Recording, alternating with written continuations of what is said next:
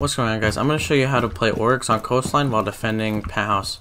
So preferably I'd open up this wall and put a reinforcement here, so even if you have somebody playing in here, you can refrag off them if they get this wall open or if they're playing Hall of Fame.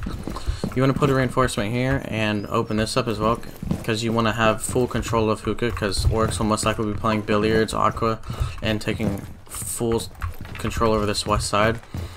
I'd preferably put a beeper here so you can, get notified a lot more if you're holding one side and you can't be there. I'd open this up too so you can watch luggage and 90. And like I said, put your other beeper on cool vibe so you can watch that. So you have mostly control over this entire site.